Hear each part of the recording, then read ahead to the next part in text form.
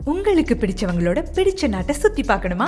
தமிழ்நாட்டின் number 1 tourism company GT holidays. கால் பண்ணுங்க 9940882200. இனி உங்கள் இல்ல திருமணத்தை நேரடியாக ஒளிபரப்புங்கள். திருமண நேரடி ஒளிபரப்புக்கு Purple Knot. Call 9380993809 or visit purpleknot.com. மிக விரைவில் உலகமெங்கும் த்ரிஷா நடிக்கும் பரமபதம் விளையாட்டு. எழுத்து இயக்கம் K. திருஞானம். தயாரிப்பு 24 Hours Productions.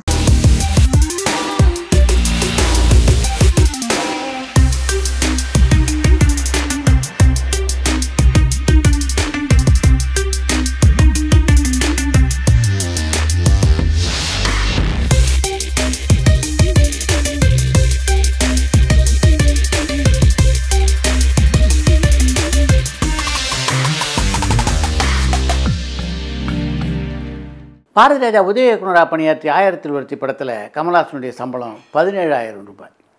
இந்த 1001 படத்துக்கும் 16 வயதிலே படத்துக்கும் இடையில் பல வெற்றி படங்களை கொடுத்துருந்தார் கமல்ஹாசன். அதனால் அவரை பொறுத்த வரைக்கும் அவர் கேட்ட 30,000 ரூபாய் சம்பளன்றதுக்கு அது ரொம்ப நியாயமான சம்பளம். ஆனாலும் இந்த படப்பிடிப்பு குழுவில் இருந்த எல்லோரும் ஒரு 20,000 அல்லது 25,000 ரூபா தான் சம்பளம் கேட்பார் அப்படின்னு நினச்சிருந்ததுனால அவரை மாற்றிட்டு வேறு யாராவது ஒரு நடிகரை போடலாமா என்று கூட பாரதிராஜாவிடம் ஆலோசனை செய்தார்.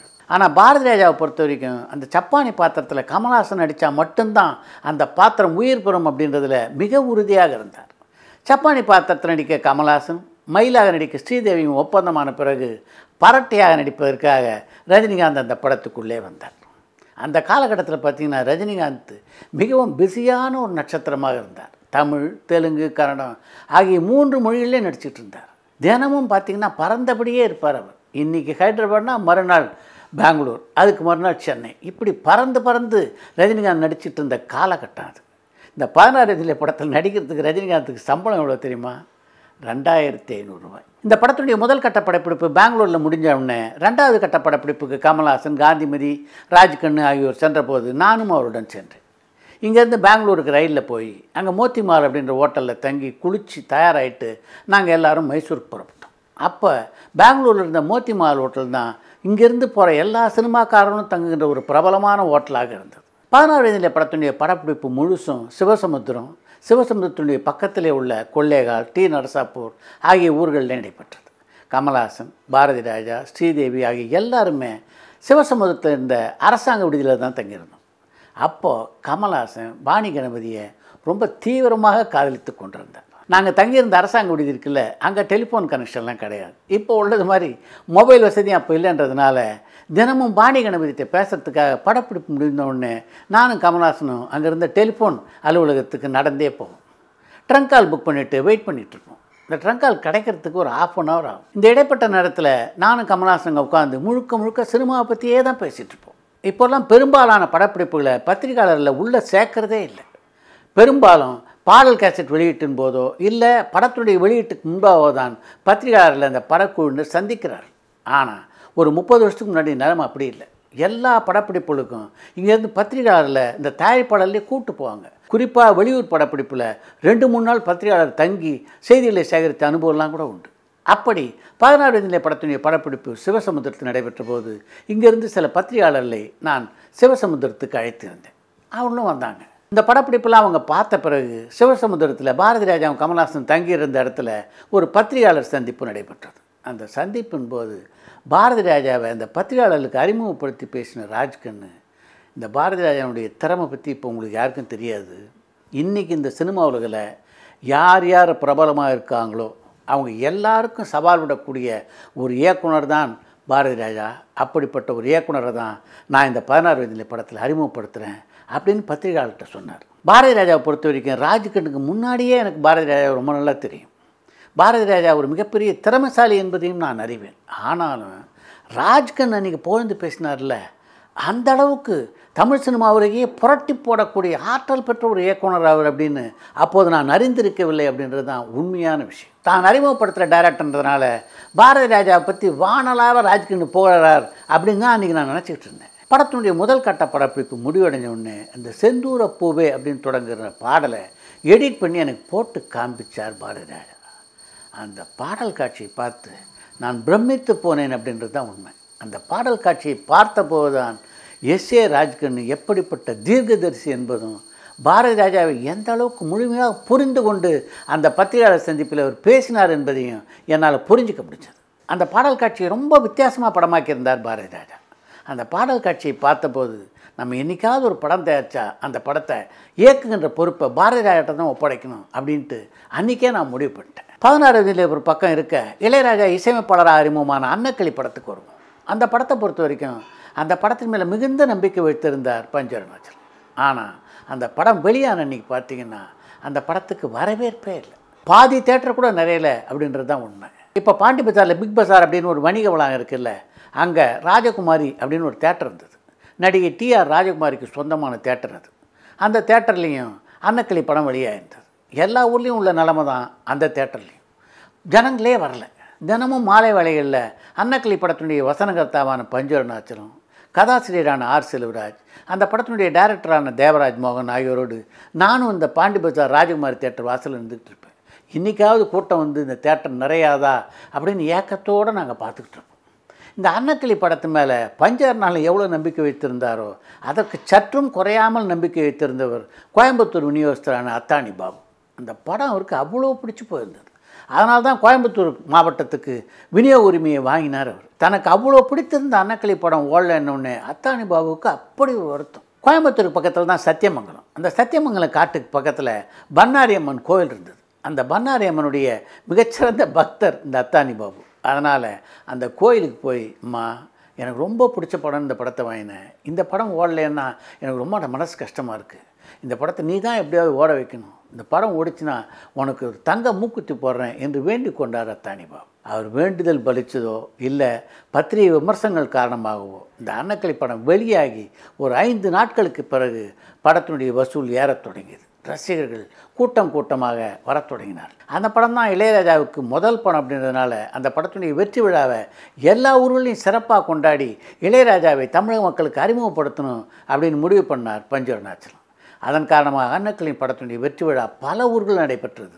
இதில் மதுரையில் நடைபெற்ற விழா ரொம்ப முக்கியமான ஒரு விழா. அன்னக்கிளி படத்தினுடைய மதுரை விநியோக உரிமையை பெற்றிருந்தவர் மர்சூக் அப்படின்ற விநியோகஸ்தர். விஜயகாந்துடைய வளர்ச்சியில் மிகுந்த அக்கறை கொண்டவர் மர்சூக். அவர் தான் mktg கிட்ட விஜயகாந்தை அறிமுகப்படுத்தி விஜயகாந்த் தமிழ் சினிமாவிலே அடியெடுத்து வைப்பதற்கு காரணமாக அமைந்தார். அன்னக்கிளி படத்தின் 100வது நாள் விழாவை ஒரு மாநாடு போல மதுரையிலே நடத்தினார் மர்சூக். இளையராஜா எந்த அளவுக்கு தமிழ் ரசிகர்களை ஈர்த்திருக்கிறார் என்பதை எடுத்துச் சொல்கின்ற ஒரு விழாவாக மதுரையில் நடைபெற்ற அந்த அன்னக்கிளி படத்தினுடைய 100வது நாள் விழா அமைந்தது. இளையராஜா மேடையில் தோன்றியவுடனே எழுந்த கைத்தட்டல் அடங்க 5 நிமிடங்கள் ஆயிற்று. மதுரையை தொடர்ந்து கோவையில் அன்னக்கிளி படத்தினுடைய 100வது நாள் நடைபெற்ற போது படக்குழுவினர் எல்லாரும் இந்த பண்ணாரி அம்மன் கோயிலுக்கு போய் அந்த அம்மனுக்கு தங்க மூக்குத்தி செலுத்தி வேண்டிக் கொண்டு வந்தோம். இந்த 1976ஆம் ஆண்டு எப்படி இளையராஜாவுக்கு ஒரு மறக்க முடியாத ஆண்டாக அமைந்ததோ அது மாதிரி எனக்கும் மறக்க முடியாத ஒரு ஆண்டாக அமைந்தது என்று தான் சொல்ல வேண்டும். அந்த ஆண்டில் தான் இளையராஜா இசையமைப்பாளராக அறிமுகமானார். என்னை பொறுத்த வரைக்கும் நான் ஒரு நடிகனாக சினிமாவில் அறிமுகமானது அந்த ஆண்டில் தான். நான் நடித்த முதல் படம் என்ன தெரியுமா? காலங்களில் அவள் வசந்தம். முத்துராமன், ஸ்ரீவித்யா, சந்திரகலா ஆகியோர் நடிக்க எஸ்பி முத்துராமனுடைய டைரக்ஷனில் உருவான படம் அது. அந்த படத்தினுடைய வெளிப்புற படப்பிடிப்பு கொடைக்கானலில் நடைபெற்றது. கொடைக்கானல் நடைபெற்ற போது அந்த படத்தினுடைய படப்பிடிப்புக்கு நான் ஒரு பத்திரிகை தொடர்பாளர் என்ற முறையில் சென்றிருந்தேன். காலங்களில் வசந்தம் படத்தில் ஸ்ரீவித்யா ஒரு புத்தி சுவாதீனம் இல்லாத பெண்மணியாக நடித்திருந்தார். ரோட்டில் ஒரு நாள் போயிட்டு இருக்கும்போது ரோட்டில் போகிறவங்களாம் வழிமறித்தவர் பேசுகிறது போல ஒரு காட்சி அப்போது படமாக்கப்பட இருந்தது. அந்த காட்சியை நடிக்கிறதுக்காக சென்னையிலேருந்து யாரையும் எஸ்பி முத்துராமன் கூப்பிட்டு வரல. கொடைக்கானலையே யாராவது ஒரு பையனை பிடிச்சி நடிக்க வச்சலாம் அப்படின்னு நினைத்து கொண்டிருந்தார். அங்கே இருந்த பல வாலிபரில் நடிக்க வைக்க முயற்சி பண்ணார் முத்துராமன். ஆனால் யாருமே எஸ்பி முத்துராமன் எதிர்பார்த்தபடி நடிக்கலை. அலுப்பாக இருந்த எஸ்பி முத்துராமன் திரும்பி பார்த்தபோது அவருடைய கண்ணில் நான் பட்டேன். சித்ரா கொஞ்சம் இங்கே வாங்க என்றவர், இப்போ பார்த்தீங்கள என்ன நான் சொல்லி கொடுத்தேன்னு, அதை அப்படியே நடிங்க என்று சொல்லி என்னை இந்த காட்சியில் நடிக்க வைத்தார். 1970ஆம் ஆண்டு ஸ்நேகிதி அப்படின்ற படத்தில் தான் என்னுடைய பெயர் முதலாக இடம்பெற்றது. என்னுடைய பெயர் இடம்பெற்றதுலேருந்து சரியாக 6வது ஆண்டில் நானே திரையிலே ஒரு நடிகராக அறிமுகமானேன். என்னை அறிமுகப்படுத்தியவர் எஸ்பி முத்துராமன். இதற்கிடையிலே பாரதிராஜனுடைய இயக்கத்தில் உருவாகி கொண்டிருந்த 16 வயதிலே படம் மெதுவாக வளர்ந்து கொண்டது. அந்த படத்தை பொறுத்த வரைக்கும் அது ஆர்ஓ ஃபிலிமில் தயாரிக்கப்பட்ட படம். அப்போ ஆர்ஓ ஃபிலிமுக்கு மிகப்பெரிய தட்டுப்பாடு இருந்தது. அந்த படத்தினுடைய தயாரிப்பு நிர்வாகியான ஷெரீப் எப்படியாவது சமாளித்து ஒரு நாளைக்கு ஒரு 400 டிக்கன் இல்லை 2 400 டிக்கன் கொண்டு வந்து கொடுப்பார். ஃபிலிம் இல்லைன்றதுனால பாரதிராஜா பொறுத்த வரைக்கும் பல முறை ரிஹர்சல் பார்த்துட்டு தான் படப்பிடிப்புக்கே போவார் பாரதிராஜா. ஒரு நாள் காலையில் எல்லாரும் படப்பிடிப்பில் அசம்பிள் ஆகிட்டாங்க. ஆனால் ஃபிலிம் வரல. ஃபிலிம் இல்லைன்ற விஷயத்தை அந்த படத்தினுடைய கதாநாயகனான கமல்ஹாசன்ட்டு எப்படி சொல்கிறது அப்படின்னு சங்கடப்பட்ட பாரதிராஜா ஃபிலிம் இல்லாமையே ஒரு வழியாக சமாளித்து நீங்கள் படப்பிடிப்பை நடத்திடலாம் அப்படின்னு முடிவுக்கு வந்து நிவாஸை கூப்பிட்டார். ஃபிலிம் இல்லைன்ற விஷயம் உனக்கும் எனக்கு மட்டும்தான் தெரியும், இன்றைக்கி அப்படியே ஒழுங்காக படப்பிடிப்பு நடத்திடுவோம், அப்புறம் சமாளிச்சுக்கலாம் என்று நிவாஸ்ட்டு சொல்லிவிட்டு ரெடி ஸ்டார்ட்ன்றார். கமல்ஹாசன் எப்பேற்பட்ட ஆள், அவருக்கு அது தெரியாது உள்ள ஃபிலிம் இருக்கா இல்லையான்னு. ஃபிலிம் இல்லைன்ற விஷயம் அவருக்கு நல்லா தெரிஞ்சிருச்சு. ஆனால் அதை கொஞ்சம் கூட காட்டிக்காமல் பாரதிராஜா எப்படி சொல்கிறாரோ அப்படின்னா நீ காட்சியில் நடித்து முடித்தார் கமல்ஹாசன். நடித்து முடிச்சுட்டு அறைக்கு திரும்பினோடனே பாரதிராஜா அழைத்த கமல்ஹாசன், ஏங்க ஃபிலிம் இல்லைன்னா என்கிட்ட சொல்ல வேண்டியது தானே, நான் இது மாதிரி போராட்டங்கள்லாம் சமாளிச்சுட்டு தானே நான் வந்திருக்கேன் என்று பாரதிராஜா சொன்னபோது தான் ஃபிலிம் இல்லைன்ற விஷயம் தெரிந்தே கமல்ஹாசன் நீங்கள் நடிச்சிருக்கான்ற விஷயம் பாரதிராஜாவுக்கே தெரிய வந்தது. மொத்த சினிமா உலகையும் திரும்பி பார்க்க வைத்த திரைப்படமான 16 வயது நிலை படத்தை முதல்ல வாங்கிறதுக்கு எந்த விநியோகத்திலும் துணியவில்லை என்பது தான் நிதர்சனமான உண்மை. அந்த படத்தினுடைய ஃபோட்டோ ஆல்பத்தில் எல்லாம் கமல்ஹாசன் கோமணத்தை கட்டிகிட்டு இருக்கிறத பார்த்த பல விநியோகஸ்தர்கள் பாரதிராஜா ஏதோ ஆர்ட் ஃபிலிம் எடுத்திருக்கார் போல் தெரியுது, இதில் நாம் மாட்டிக்கூடாது என்று சொல்லி அந்த படத்தை வாங்க மறுத்தார்கள். இந்த அனுபவத்தை பொறுத்த வரைக்கும் இது பாரதிராஜாவுக்கு மட்டும் ஏற்பட்ட அனுபவம் இல்லை. டி ராஜேந்திரனுடைய முதல் திரைப்படமான ஒருதலை ராகம் படமும் இப்படி தான் பல சோதனைகளை சந்தித்து விட்டு அதற்கு பின்னாலே தான் வெள்ளித்திரையை சந்தித்தது. ஏன் அவ்வளோ தூரம்? பாலாவினுடைய முதல் படமான சேது, அந்த படத்தையும் வாங்குவதற்கு விநியோகஸ்தர்கள் முதலிலே மறுத்தார்கள் என்பது தான் உண்மை. இத்தனை போராட்டங்களுக்கு நடுவில் அந்த படத்தை துணிந்து ஒருத்தர் வாங்கினார் என்றால் அவர் இன்றைக்கி குணச்சித்திர நடிகராக இருக்கிற ராஜ்கிரண். அந்த காலகட்டத்தில் அவர் விநியோகஸ்தராக இருந்தார். அவருக்கு இந்த படத்து மேல் நம்பிக்கை இருந்தது, அதனால் துணிந்து அந்த படத்தை வாங்கினார். இத்தனை போராட்டங்களெல்லாம் சந்திச்சுட்டு அந்த படம் வெளியாயிற்று. அந்த படத்தினுடைய முதல் நாள் காட்சிக்கு நானும் பாரதிராஜாவும் படத்தை ரசிகர்கள் எப்படி வரவேற்கிறாங்கன்னு பார்க்குறதுக்காக மிட்லண்ட் தேட்டருக்கு போயிருந்தோம். அந்த படத்தில் டாக்டராக நடித்திருந்தவர் சத்யஜித் அப்படின்ற ஒரு இளைஞர். அவர் ஸ்ரீதேவி கூப்பிடும்போதில் மயில் அப்படின்னு ஒரு மாதிரி வித்தியாசமாக கூப்பிடுவார். அவருடைய கூப்பிட்டது தான் தாமதம். தேட்டர்லேருந்து எல்லோரும் கோரத்தாக மயில் மயில் கத்த ஆரம்பித்தானுங்க. எங்களுக்கெல்லாம் அப்படி ஒரு பாதிப்பு, என்ன இப்படி தேட்டரில் கலாட்டா பண்ணுறாங்களே, படத்தினுடைய முடிவு என்ன ஆகும் அப்படின்னு ஒரு தவிப்பு எனக்கும் பாரதிராஜாவுக்கும் பிறந்தது. படத்தினுடைய துவக்கத்தில் சின்ன சின்ன கிண்டல்கள் பண்ணாலும் படம் முடியும் போது இந்த படத்தை பார்த்த மொத்த ரசிகர்களும் எழுந்து நின்று பாரதிராஜாவை கைத்தட்டி பாராட்டினார்கள். ராஜ்கண்ணு பாரதிராஜா பற்றி என்ன சொன்னாரோ அது உண்மை என்பதை அந்த படத்தில் ஒவ்வொரு காட்சியிலும் நிரூபித்திருந்தார் பாரதிராஜா. அந்த படம் வெளியான தினத்திலிருந்து மொத்த தமிழ் சினிமா உலகம் பாரதிராஜாவை கொண்டாடத் தொடங்கியது அப்படின்றது தான் உண்மை. 1976ஆம் ஆண்டில் மொத்தம் 63 படங்கள் திரைக்கு வந்தன. இந்த 63 படத்தில் 20 படங்களுக்கு நான் அப்போது பத்திரிகை தொடர்பாளராக பணியாற்றியிருந்தேன். சதவீதப்படி பார்த்தா ஏறக்குறைய 30% மேற்பட்ட படங்களுக்கு நான் தான் அப்போது பத்திரிகை தொடர்பாளர். நான் அந்த ஆண்டு பணியாற்றிய படங்களில் அவரணைக்கே சொந்தம், ஆடு புலியாட்டம், அன்று சிந்திய ரத்தம், காயத்ரி, போனா ஒரு கேள்விக்குறி போன்ற படங்களும் அடக்கம். அந்த பட்டியலில் இடம்பெற்றிருந்த அவரணைக்கே சொந்தம் படம் ஜெய்சங்கரும் ஸ்ரீவித்யாவும் ஜோடியாக நடிக்க பஞ்சவர்ணாச்சலத்தினுடைய கதை வசனத்திலே பட்டு இயக்கியிருந்த படம். அந்த படத்தை பொறுத்த வரைக்கும் தமிழ் சினிமாவிலே ஒரு மிக முக்கியமான ஒரு பாடத்தை எனக்கு அந்த படம் கற்றுக் கொடுத்தது.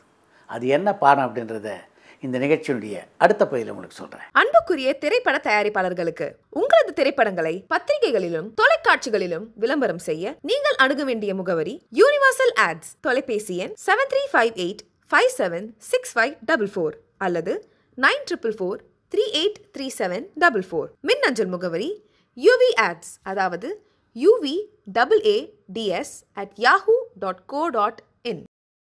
டூரிங் டாக்கீஸ்க்கு லைக் பண்ணுங்க, ஷேர் பண்ணுங்க, சப்ஸ்கிரைப் பண்றீங்க.